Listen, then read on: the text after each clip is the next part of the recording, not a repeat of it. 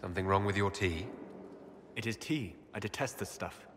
But this morning, I need to shake the dreams from my mind. I may also need a favor.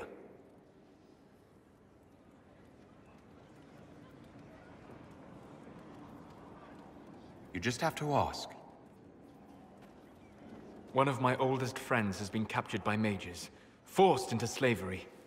I heard the cry for help as I slept.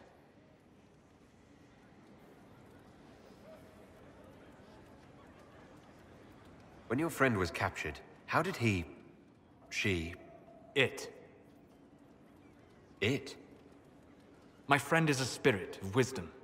Unlike the spirits clamoring to enter our world through the rifts, it was dwelling quite happily in the Fade. It was summoned against its will, and wants my help to gain its freedom and return to the Fade. I thought spirits wanted to find their way into this world. Some do, certainly. Just as many Orlesian peasants wish they could journey to exotic Rivain.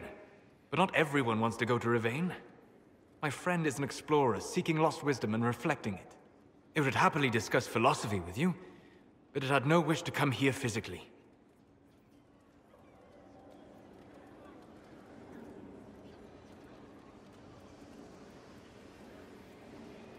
Do you have any idea what the mages want with your friend? No. It knows a great deal of lore and history, but a mage could learn that simply by speaking to it in the Fade.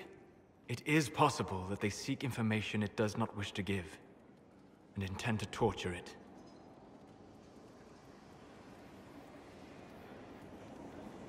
All right. Let's go get your friend. Thank you. I got a sense of my friend's location before I awoke. I'll mark it on our map. We must stop the Wardens from carrying out this insane plan, Inquisitor. To seek out these old gods deliberately, in some bizarre attempt to preempt the Blight.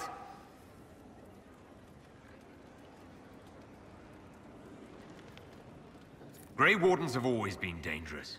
They care for nothing beyond stopping the Darkspawn. Like a fair maiden chasing a butterfly off a cliff. Except if you don't stop them, we'll all fall. Those fools and duty. Responsibility is not expertise. Action is not inherently superior to inaction. Forgive me.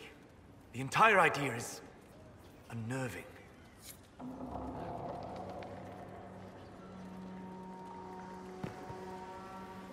My friend. We'll talk later. Goodbye.